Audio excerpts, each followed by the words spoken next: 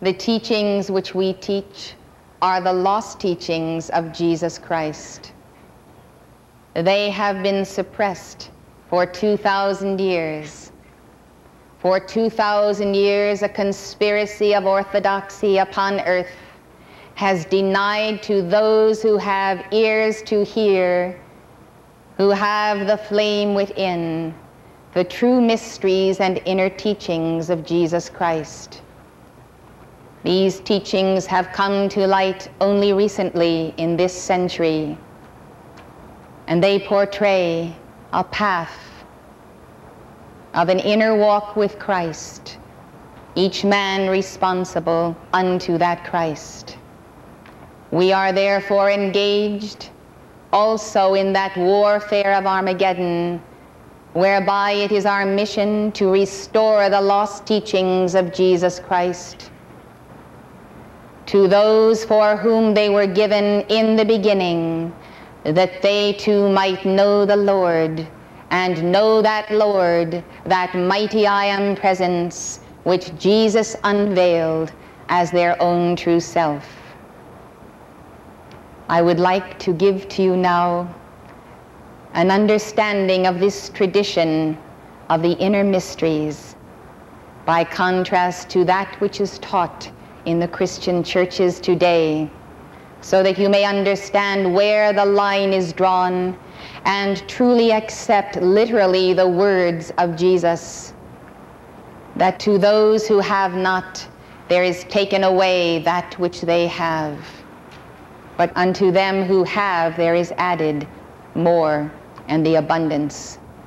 This means that to receive the inner Christ, one must already have that light within.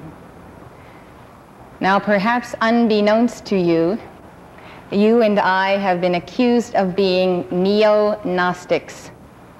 Wouldn't you like to know what that is all about?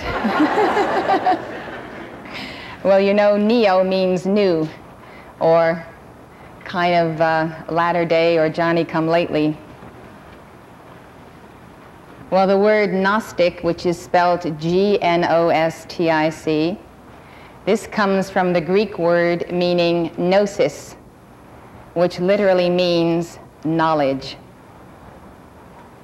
In the light of Gnostic teachings, gnosis has been described as esoteric knowledge, the intuitive apprehension of spiritual truths, or the knowledge of the divine mysteries, which is reserved for the elect, and that reservation is made by our Lord Jesus. Professor Hans Jonas is an authority on Gnosticism, and he writes in his book, The Gnostic Religion, that this knowledge is vastly different from the rational cognition of philosophy. On the one hand, it is closely bound up with revelationary experience, so that reception of the truth either through sacred and secret lore or through inner illumination replaces rational argument and theory. I think you can all identify this when your heart speaks with such strength that you know that its answer is greater than that of the reasoning mind. Those who have the developed heart chakra and who identify with the living Christ within follow the lead of the heart. But the heart must be purified first in order to be an adequate vessel of that Christ, so that what we feel in the heart is truly that Christ. Now, the quest for the Holy Grail was a quest that was based on a path of initiation, whereby through overcoming, through championing the poor and the oppressed, slaying dragons, outsmarting witches and warlocks and so forth, the knights came to the place where their hearts were purified, strengthened, and one with the Sacred Heart of Jesus. And therefore, the finding of the Grail was the finding of the purified vessel, the chalice that was now ready and fitting to receive him. This is the place where the heart becomes the seat of the mind of God, and its intuitions and its own reason transcends the reason of the outer intellect or the mental body. Depending on where the individual is on the path of life, how he receives the seed of the sower will precondition how he will receive religion and what faith he will make his own. On the other hand, being concerned with the secrets of salvation, knowledge is not just theoretical information about certain things, but is itself charged with performing a function in the bringing about of salvation. Gnostic knowledge has an eminently practical aspect. The ultimate object of gnosis is God. Its event in the soul transforms the knower himself by making him a partaker in the divine existence. For centuries, the word Gnosticism was used to describe the various religious sects that were labeled as Christian heretics in the 2nd century AD by early church theologians. They claimed that the Gnostics were contaminating the true Christian faith with Greek philosophy. So therefore, already in the 2nd century, there were a group of followers of Christ who pursued the inner knowledge of Christ by way of union with that Christ. And immediately, the orthodox tradition that had been established moved against them to deny the authenticity of their path. With further research in the field, scholars in the late 19th century began to define the term Gnostic more broadly. They said Gnosticism existed before and was even independent of Christianity. Some believed that it was a resurgence of Oriental religion, a religion in its own right, invading the West as the rival and competitor of the Christian faith.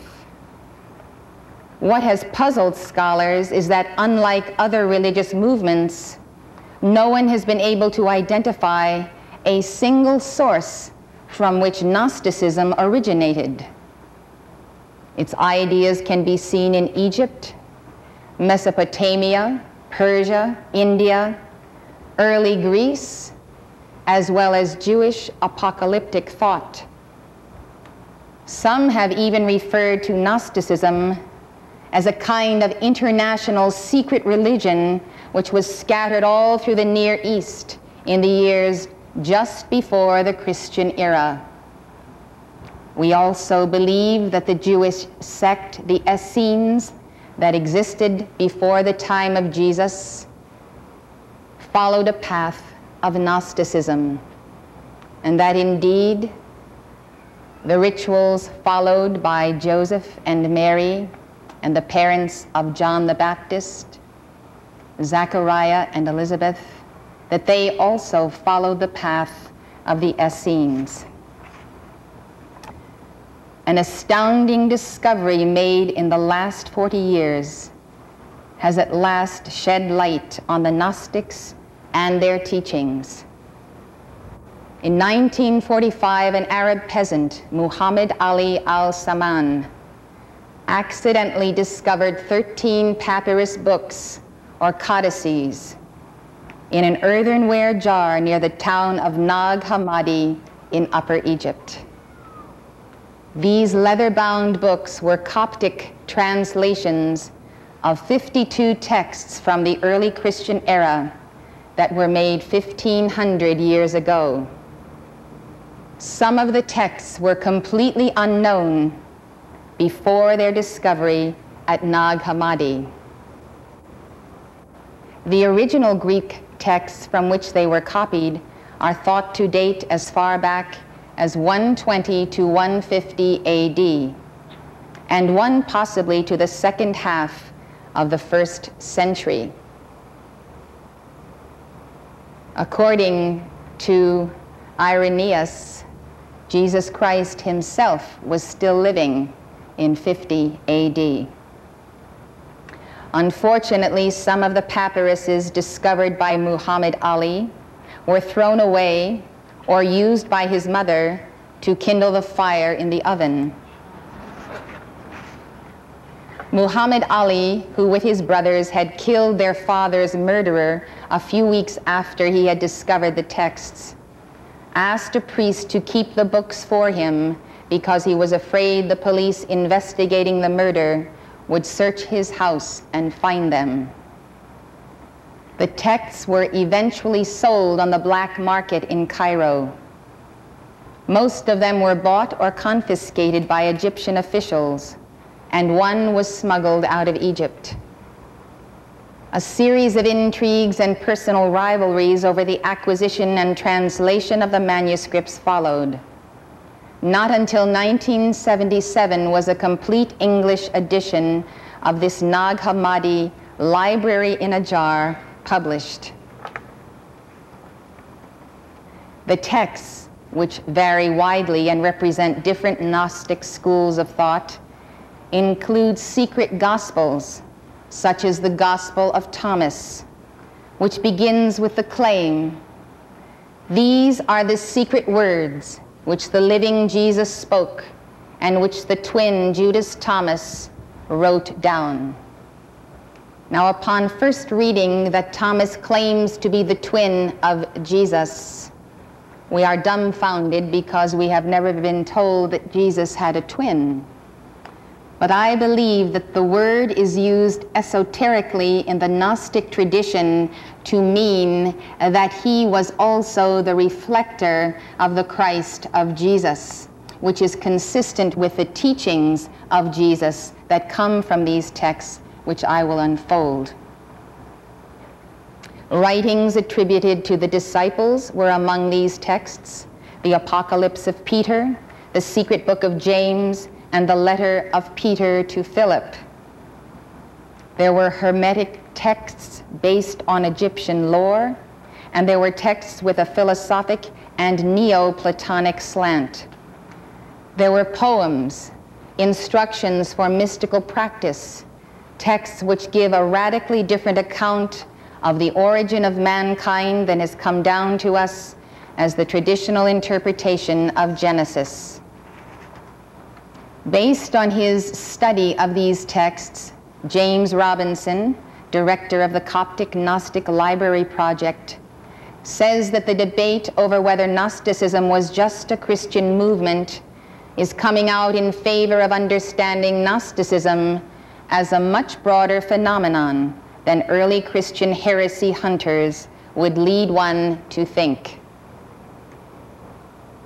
Now, I am profoundly convinced that the teachings of the ascended masters have resurrected the true mysteries that were espoused by these so-called Gnostics.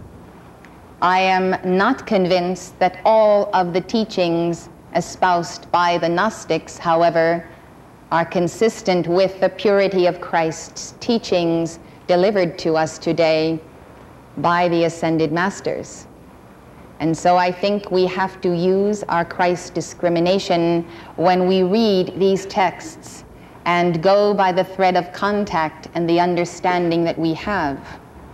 I do believe that many of us are reincarnated from this tradition, and there is a long history of persecution these 2,000 years of those who follow an inner path of mysteries to the realization of God. To this day, then, we are accused of being heretics and now neo-Gnostics. I think you will begin to understand why as I unfold. Gnosticism seems not to have been in its essence just an alternative form of Christianity, Robinson says. Rather, it was a radical trend of release from the dominion of evil or of inner transcendence that swept through late antiquity and emerged within Christianity, Judaism, Neoplatonism, the mystery religions, and the like. As a new religion, it was syncretistic drawing upon various religious heritages, but it was held together by a very decided stance, which is where the unity amid the wide diversity is to be sought. One reason why the Nag Hammadi discovery is so important is that it has provided us with original documents of the Gnostics themselves, rather than what we hear about them from those who have denounced them. As you can see from today's newspapers, if all that survived of this movement were the newspaper articles, future generations would have little understanding of what we truly believed. It is our own texts as well as our own words which say what we believe, but most of all, it is our example and our life. So Gnosticism has suffered condemnation and a trial without jury and without the presentation of the true facts until today, in this decade, in this century. Among the opponents of the Gnostics were Irenaeus, church father and bishop of Lyon, Hippolytus, a teacher who lived around 230 AD and wrote his voluminous Refutation of All Heresies, quote, to expose and refute the wicked blasphemy of the heretics, and Epiphanes, bishop of Constantia in Cyprus about 375 AD. They labeled the Gnostics of their day as dangerous heretics and tried to present them in the worst possible light, thus paraphrasing, distorting, or quoting their words out of context. Irenaeus, who wrote his diatribe against heresies about 180 AD, accused the Gnostics of fraud. Such texts as those discovered at Nag Hammadi, writes scholar Elaine Pagels, proved, according to Irenaeus, that the heretics were trying to pass off as apostolic what they themselves had invented. He declares that the followers of the Gnostic teacher Valentinus, being utterly reckless, put forth their own compositions while boasting that they have more gospels than there really are. They really have no gospel which is not full of blasphemy, for what they have published is totally unlike what has been handed down to us from the apostles. Tertullian, a Roman theologian and apologist who later left the church and founded his own sect, warns that the heretics and the philosophers both ask the same questions and urges believers to dismiss them all. He says, away with all attempts to produce a mixed Christianity of Stoic, Platonic, or dialectic composition. We want no curious disputation after possessing Christ Jesus, no inquiring after enjoying the gospel. With our faith, we desire no further belief. Epiphanius, writing of his encounter with one Gnostic sect in Egypt, says that the merciful God saved him from the depravity of the women believers who not only told him of their customs, but also tried to seduce him. I read their books, he says, understood what they really intended, and was not entrapped as they had been. Their literature left me unmoved, and I promptly reported these people to the local bishops and found which of them were masquerading as members of the church. And so they were driven out of the city, about 80 of them, and it was cleansed of their rank, thorny growth. It is astounding to us that those who have begun to be awakened to the inner Christ for 2,000 years have been persecuted. It is astounding to us that before the publication of these Nag Hammadi texts, the ascended masters released through our messengership the real path of the inner walk with God, the real understanding of the I Am presence and the Holy Christ self, and how we do achieve a oneness with our Lord. It is an astounding statement, I think, for the power of the Holy Spirit to bring to our remembrance all things which Jesus taught us as Jesus promised he would, without even having so much a scrap of information to go by, but only the memory of the heart quickened by the Holy Ghost. You have had that quickening, many of you, without either the Dead Sea Scrolls or these books from the Ascended Master's teachings. And by the inner beacon of the heart, you have arrived at that point of unity with the same movement of that revolution in higher consciousness, begun, yes, 2,000 years ago, but begun in the beginning as the original Word of God that accompanied us when we took form.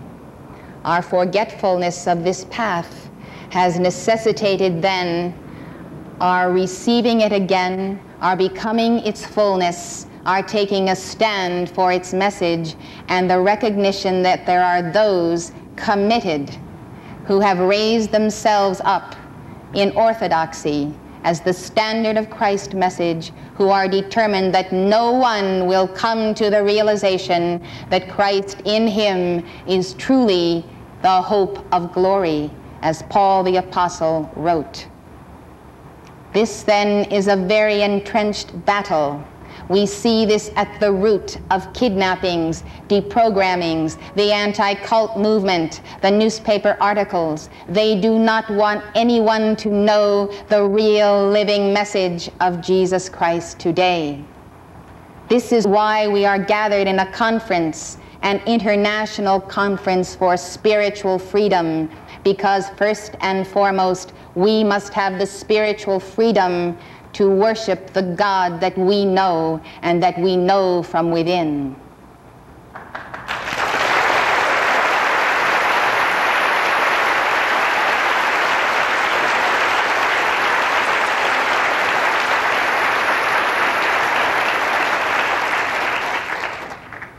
In her book, The Gnostic Gospels, which I encourage you to read, Elaine Pagels poses some crucial questions about Christianity in the light of the Nag Hammadi texts. She asks, why were these texts buried and why have they remained virtually unknown for nearly 2,000 years? Their suppression as banned documents and their burial on the cliff at Nag Hammadi were both part of a struggle critical for the formation of early Christianity. Contemporary Christianity, diverse and complex as we find it, actually may show more unanimity than the Christian churches of the 1st and 2nd centuries. For nearly all Christians since that time, Catholics, Protestants, or Orthodox, have shared three basic premises. First, they accept the canon of the New Testament. Second, they confess the Apostolic Creed. And third, they affirm specific forms of church institution. But every one of these, the canon of Scripture, the creed, and the institutional structure, emerged in its present form only toward the end of the 2nd century, about 180 AD. Before that time, as Irenaeus and others attest, numerous gospels circulated among various Christian groups, ranging from those of the New Testament, Matthew, Mark, Luke, and John, to such writings as the Gospel of Thomas, of Philip, and of Truth, as well as many other secret teachings, myths, and poems attributed to Jesus or his disciples. Some of these were apparently discovered at Nag Hammadi. Many others are lost to us. Pagels continues, those who identified themselves as Christians entertained many and radically differing religious beliefs and practices, and the communities scattered throughout the known world organized themselves in ways that differed widely from one group to another. Yet by AD 200, the situation had changed. Christianity had become an institution headed by a three-rank hierarchy of bishops, priests, and deacons, who understood themselves to be the guardians of the only true faith.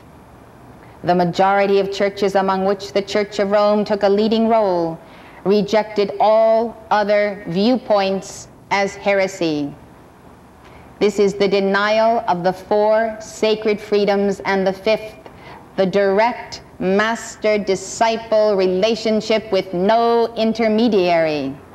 So you see what our founding fathers fought for under the direction and inspiration of the Holy Spirit was that foundation of our pyramid of life, freedom of religion, of speech, of the press, and of assembly, so that we would be able to defend our right to go directly to God through the living Christ without this supposed hierarchy, this tyranny, this dictatorship in religion.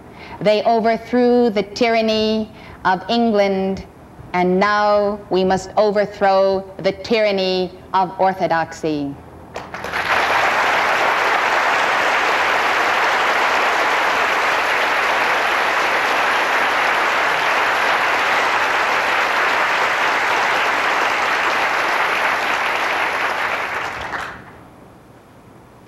Today we see in America a frenzy and a fear of the loss of this power, which is transmitted from the prelates and the hierarchs and the false pastors to the rank and file of the people who themselves have been so brainwashed to believe that there is only one true faith of this outer ritual, that they themselves must be delivered by the true shepherds from this centuries-old indoctrination.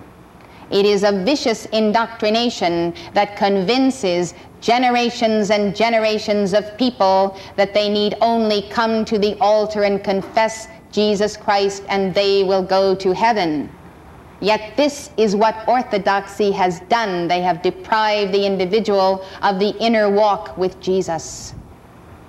This is the very core and crux of evil that must go down, and this is why we live. We have come again to defeat it so that nevermore there can exist upon this planet a world dictatorship of a world council of churches.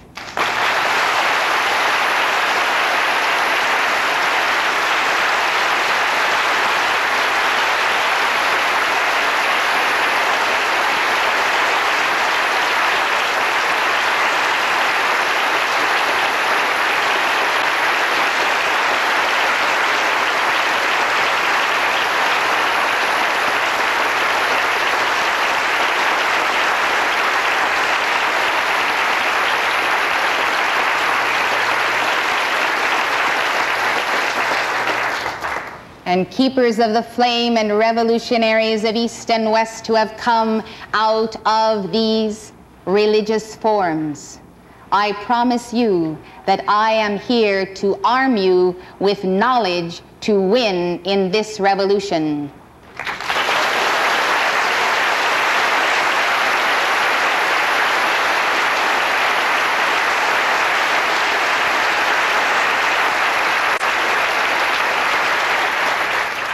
And that knowledge is gnosis. Gnosis from the Lord.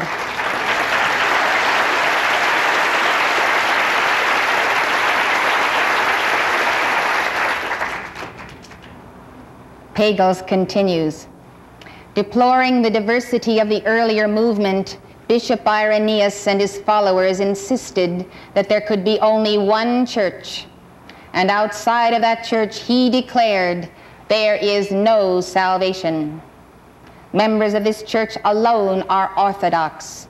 Orthodox comes from the root word meaning straight thinking, straight jacket thinking. Orthodox Christians. He claimed this church must be Catholic